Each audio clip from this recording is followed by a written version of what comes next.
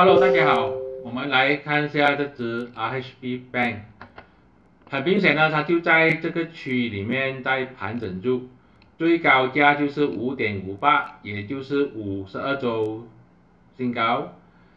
底部呢就是 5.26， 也就是这筹码峰的最低价，也就是过去历史的这些筹码阻力线。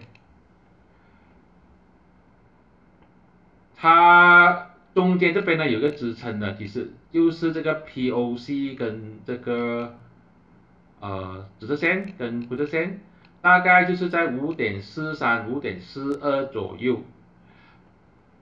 它现在要去挑战这个52周新高，对股友就问了，现在是要卖呢，还是要 hold 呢？我个人认为继续 hold 住吧，只要它没有跌破这个 5.26。都可以暂时 hold 住的。跌破 5.26 的话，就可能真的是要卖了，因为那时候整个筹码峰都跌破了，就有点危险。当然呢，也可以看到这边中间的时候呢 ，5.43 左右呢，就是这个 POC 这个紫色线跟这个灰色线，如果它跌破这个的话，也是可以卖一半的，我觉得是可以卖一半的。